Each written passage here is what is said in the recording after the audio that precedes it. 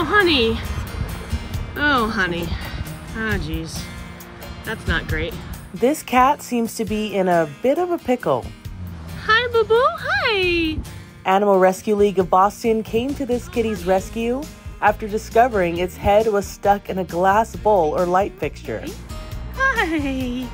You're just a baby. A field agent caught the 6-month-old kitten, whom they named Buzz Lightyear, with a humane drop trap. Afterward, they were able to handle her safely and remove the device from her head. They vaccinated and spayed her, and now she's settling in and making friends in their colony cat room. Buzz Lightyear will now work on getting socialized and used to humans. Then she will be adopted. And based on this adorable face, we're sure she'll get swooped up immediately. You're just a baby. For Inside Edition Digital, I'm Andrea Swindall.